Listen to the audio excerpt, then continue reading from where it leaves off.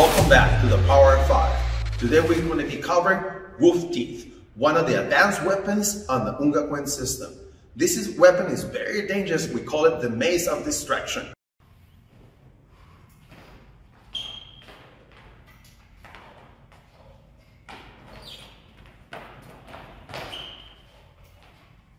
You go one, you step in, you block with the mace, you block with the bottom part, you smash. You shoot forward, choose the position of your hand, poke, shoot, flip, grab, and you go 1, 2, 3, turn around, you hit, 4, you smash. So the next momentum, we're going to be working on how to rotate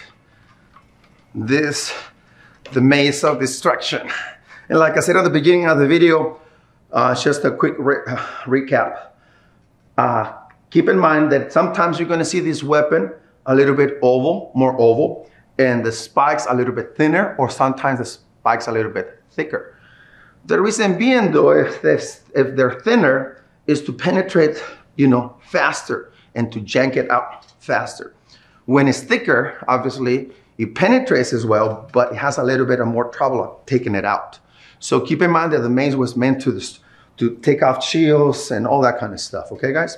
So here we go. We're gonna go with the next momentum of rotating the wolf teeth. This looks pretty savage. Anyway, so here we go, guys. So this goes something like this. So you're gonna twist with your back hand. This is the momentum of the backhand. And as soon as you twist with the backhand, the opposite hand is going to do the momentum of the snake, like we talked before on one of the videos. It's this momentum here. So from here, it's going to go inward and then outward. Inward, outward. So from here, it's going to go inward. Inward, then outward. Inward, then here. As soon as you feel on your forearm, outward.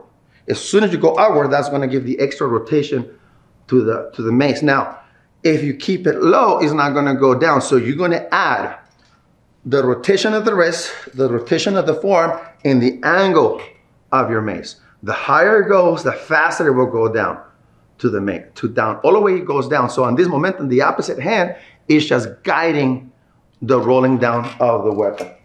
So when it comes all the way down, that's when you finish on your momentum. So let's do that one more time slowly. Backhand is going to do the initial twist. Okay, the second momentum is going to be the thrust. So you're going to put those teeth together. One more time, one more time, one. Then from here, once you get this momentum, you're going to add the second momentum, the third momentum. So this is the first one, this is the second one. The third one is 1 and 2.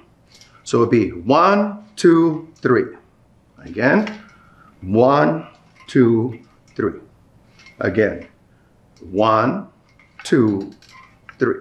Again, 45 degrees.